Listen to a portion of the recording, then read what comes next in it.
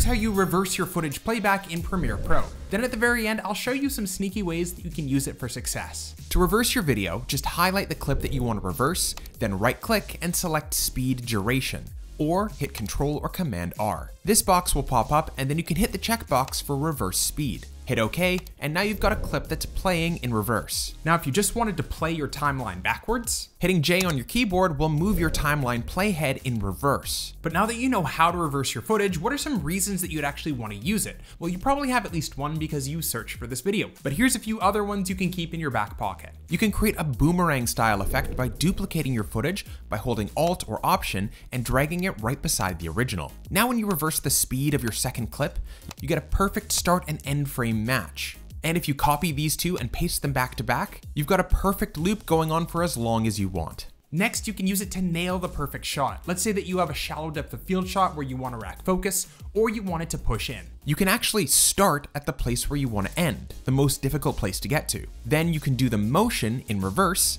and then in editing, reverse the clip in Premiere Pro, making it look like you just achieved the perfect camera motion. And I even came across this final example today where some guy was showcasing his incredible hydraulic car drink dispenser. Except that doesn't actually exist, he just played his video in reverse. A simple testament that just reversing your video can sometimes get you a disgusting amount of views on social media. If you found this video helpful, subscribe and check out this video for even more Premiere Pro tips.